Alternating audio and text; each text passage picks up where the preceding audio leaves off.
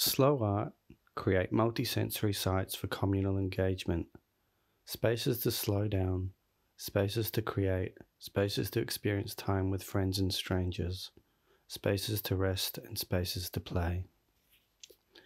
Temporary sites for utopian dreaming, for material experimentation, for the demystification of the artistic process, and to celebrate coming together at a very human level.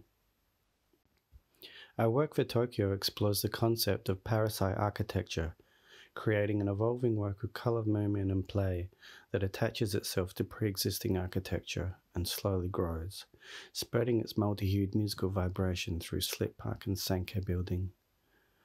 Weaving and music are the vehicles through which we invite participation from the public, practices that are perfect for instantaneous communal activity, practices that appeal to any age group, any ability, any nationality.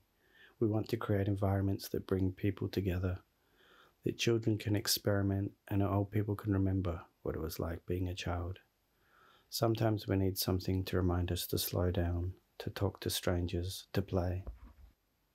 The work is also focused on using materials that are recycled, upcycled, or can experience many future uses. We also tap into various power sources, such as solar, wind, human, and battery to engage with weather systems, alternative power sources, and to think about a relationship to energy.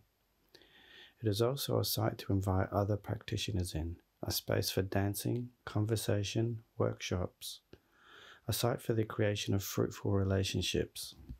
It has been such a special opportunity to create work for the people of Tokyo.